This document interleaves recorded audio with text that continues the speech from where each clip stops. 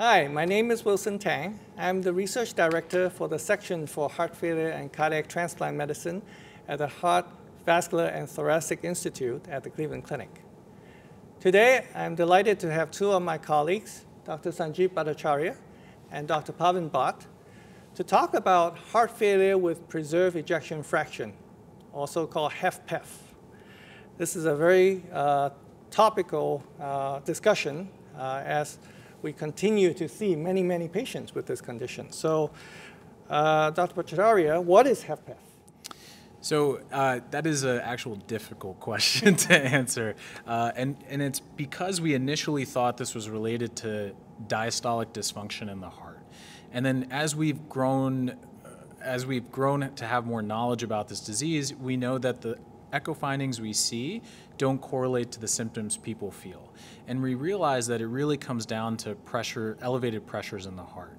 And sometimes that can be missed by just a screening echocardiogram and a screening NT-proBNP or BNP, which is important to really understand. And I think what else is really important is to know that HFpEF is a disease not without consequence, and that the mortality is just as bad as people who have reduced ejection fraction, with the main caveat is we know we have therapies targeted to the HFrEF group, things that we can't give to our HFpEF patients. So I think it's important to realize this when we see patients, whether it's in cardiology clinic, primary care clinic, endocrinology clinic, and really to sift them to the right providers to help cinch the diagnosis and to see if we can start them on some type of therapy, at least to help relieve their symptoms. So, Dr. Bhat, what are the common causes of HFpEF that is emerging and we are starting to realize that is evolving? It's a great question, Dr. Tang. So in terms of the etiology of HFpEF, there's multiple risk factors that have been identified that actually showed increased risk for HFpEF. So when you look at prior studies that compared HFpEF to HFrEF, one of the major risk factors has been age. Every 10 years increased age actually increases the risk of HFpEF by 90%. Similarly, high blood pressure also increases the risk significantly. Every 20 millimeters increase in mercury increases the risk by 14%.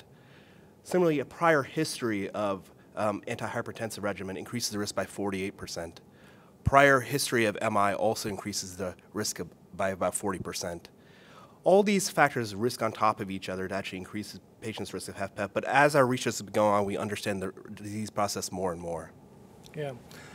So there have been a lot of publications now talking about scores and pheno groups and all that.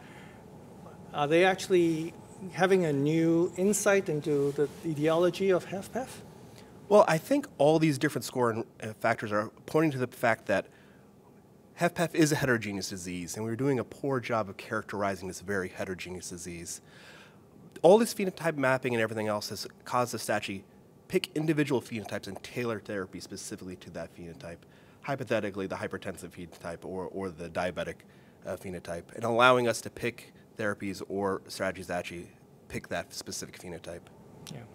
So with that, I presume with evolving diagnostic tools, there'll be better ways to identify or detect HFpEF. Is that correct? That's the idea. Especially with our model that we're taking with a multimodality model combining cardiac MRI, a metabolic evaluation, and right heart catheterization. We'll be able to identify these different kind of phenotypes and tailor therapy to that. Yeah, so with that, there are certainly more and more treatment modalities, particularly tailored to different types of, HFpEF. Can you talk a little bit about what are the treatment strategies that we have right now, Sean? Yeah, I think one is it's always tough because, again, there's nothing in the science to show that has been proven to help patients live longer and really show an improvement in how people feel symptomatically. We know that from phenotyping hypertensive patients, tend to do better with certain blood pressure medications, whether you look at some of the studies where they looked at just essential hypertension like AllHat with chlorthalidone, looking at Prevent and Charm, looking at ARBs and ACE inhibitors, have some benefit in terms of reducing hospitalizations. And I think the biggest study that is out now, which I think a lot of people are looking at even more in depth, was TopCat, looking at the use of spironolactone in this patient population. And I think for heterogeneity of where they were actually doing the study, we can always debate about the results. But there is an overall benefit of using these MRAs, whether it's reducing hospitalizations and even helping reduce congestion in these patients. But overall, I think all the studies have really taught me is that it's tough to just do an all-comer study in this patient population.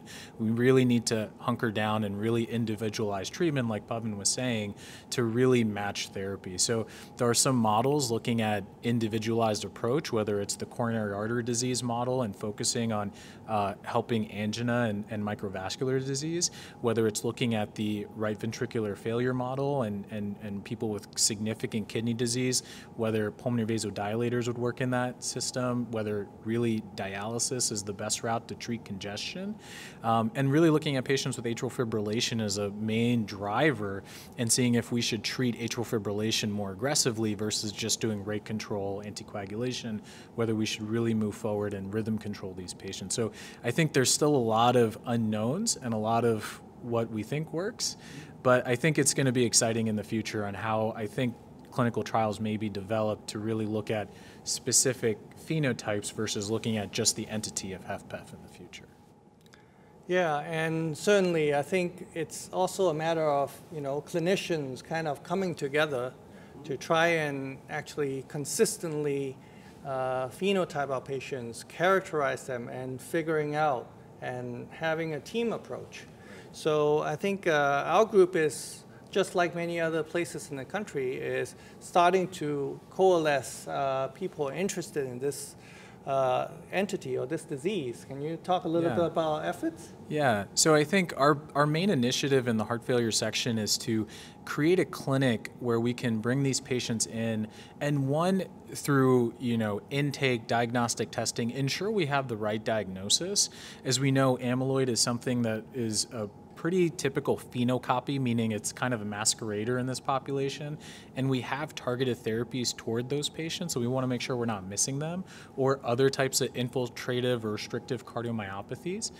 And then really trying to individualize treatment approaches when we realize these are HFpEF patients. We phenotype them through a pretty rigorous sort of multimodality imaging, invasive testing, and actually exercise testing to see if we can really treat these patients better. But as these patients are, as Pavan was saying, seventh, eighth decade of life. These are older patients with a lot of comorbidities. It's not just the cardiologist that's going to really break ground and make a lot of, will really help these patients. It's a team approach, working with primary care doctors, family practices, things like that, that will really help this patient from a more holistic approach to reach their goals at the end of the day. Yeah, and there may be many times when, for diagnostic purposes, sometimes people may not even know that they have HFpEF, and they may be walking around. I mean, would there be a lot more kind of broader outreach to find patients in the primary care clinic, or even those haven't even seen us?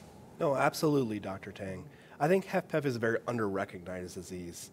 And a lot of these comorbidities that people associate with shortness of breath, they just say, hey, you're short of breath because of XYZ comorbidity, when really they have an underlying unifying diagnosis like HFpEF. And the idea behind this clinic is to bring them all in one place, also rule out all these other possible HFpEF mimickers, infiltrated cardiomyopathies, amyloid, sarcoid, anything else that could possibly mimic HFpEF that otherwise needs to be excluded. But like I said, it requires a lot of screening in the primary care population to bring them into our clinic in order sort of characterize them and figure out what the best therapy going forward is. Yeah, and I think much of the drugs, many of them could probably be preventing this. Is that correct? Yeah, I think, and we talk about this a lot, and it's interesting. We're in the business of cardiology, and we kind of have joked and really talked about the movement is going toward prevention, really. And we've talked about that on the basic cardiology level. Obviously, we have our prevention colleagues who are very good. But really, from a heart failure section, it's really catching these patients at the quote-unquote stage B, or people who have sort of structural changes on their heart from an echocardiographic standpoint, or have elevated biomarkers, catching them before they become symptomatic, where we can really dial in whether it's blood pressure control, diabetic management with a lot of these new exciting cardiovascular driven diabetic drugs, with other drugs coming in the pipeline, especially with clinical trials in terms of preventing things like quote unquote diabetic cardiomyopathies and things like that. Yeah. And there are also devices that has being used, is that correct? We have actually participated in some clinical trials on that. Yeah, and I think that's where the advantage of phenotyping comes in, where we take a look at specific patient populations who might theoretically benefit from something like an interatrial shunt, where we actually put a device that communicates the left atrium and the right atrium and sort of act like a shunt. So every time the pressure goes up when somebody exercises and the left atrial pressure goes up, instead of causing congestion in the lungs and shortness of breath, it goes back into the right side and circulates through. So the hope is people can do more, feel better, and feel like they can actually have a better quality of life. It's a venting, you decompress, exactly. Literally, it's decompressing. So this is an exciting time. We really have a lot of things going on, and I think with new technologies and new advances, we probably could help a lot more people. Absolutely. And together we probably could see a lot more of these HFpEF patients, identify them early and treat them so that we could actually delay their progression.